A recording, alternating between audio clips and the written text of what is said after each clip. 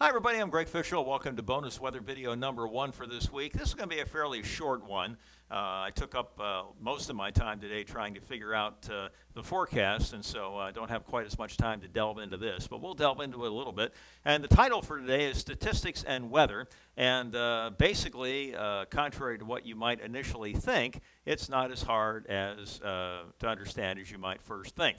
So, I had showed this in the daily weather update about Saturday night and Sunday, the European Ensemble snow forecast, where out of all 50 ensemble members, the maximum was 10 inches of snow, the 90th percentile was 4 inches, the 75th was 1, and by the time you got to the 50th, it was 0, all the way down to the minimum, and the mean was 1.1 inches, the average of all 50 members. But again, it's important to remember that if you have 1 or 2 outliers that are quite high compared to everything else, that'll distort the mean upward, even though the vast majority of solutions are less than that, okay?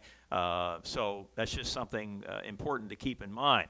Now, what you can do is take that data and compute a probability of different amounts of snow, assuming you have what's called a normal distribution of data, which is your classic bell curve, okay?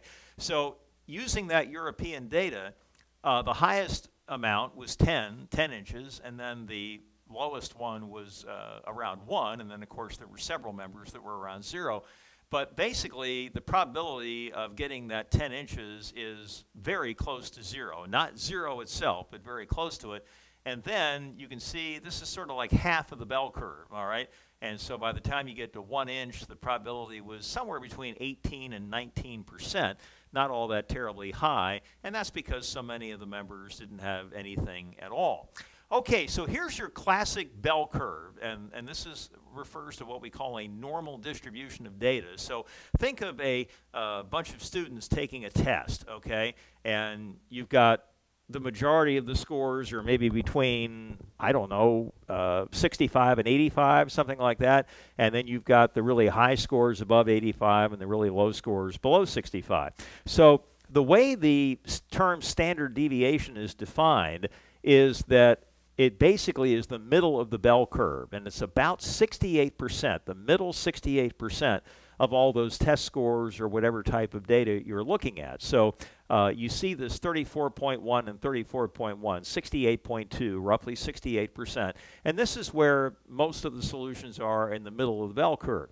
Then if you go out 2 standard deviations, then 95% of the solutions are going to be from here to here, and if you go out 3 standard deviations, then 99.7%, all but 0.3%, are going to be between here and here, okay? And anything outside of that is truly an outlier.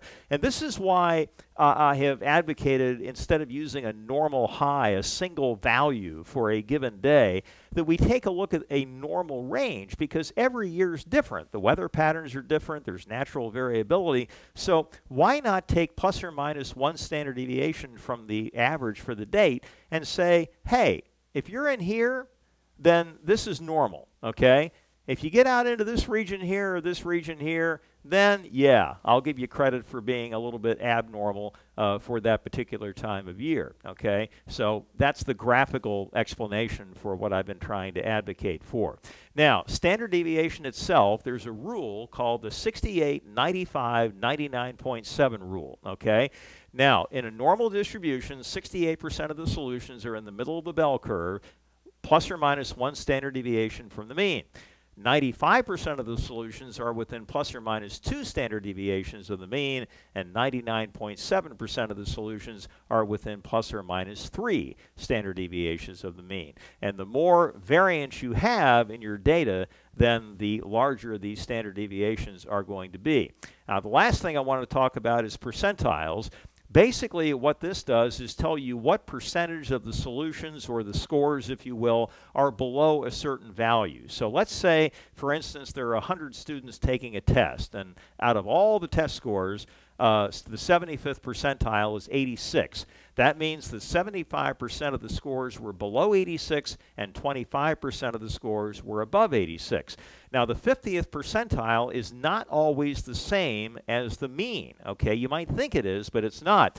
A few outliers can distort the mean higher or lower, but the 50th percentile basically tells you the middle of the pack. Half the scores are above that, half the scores are below that, and sometimes the mean is very, very close to the 50th percentile, but not always. Again, it has a lot to do with whether or not you have a couple of really weird outliers that don't really fit in with the rest of the data. Okay, that is bonus weather video number 1 for this week. Hope that makes a little bit of sense. Hope the percentage or the probability of you understanding this is high. We'll have another bonus weather video for you coming up on Friday, and of course another daily weather update coming up for you tomorrow afternoon. We do have a lot to keep an eye on for the upcoming weekend, and so we'll have a lot to talk about. Next time we'll do that is tomorrow afternoon.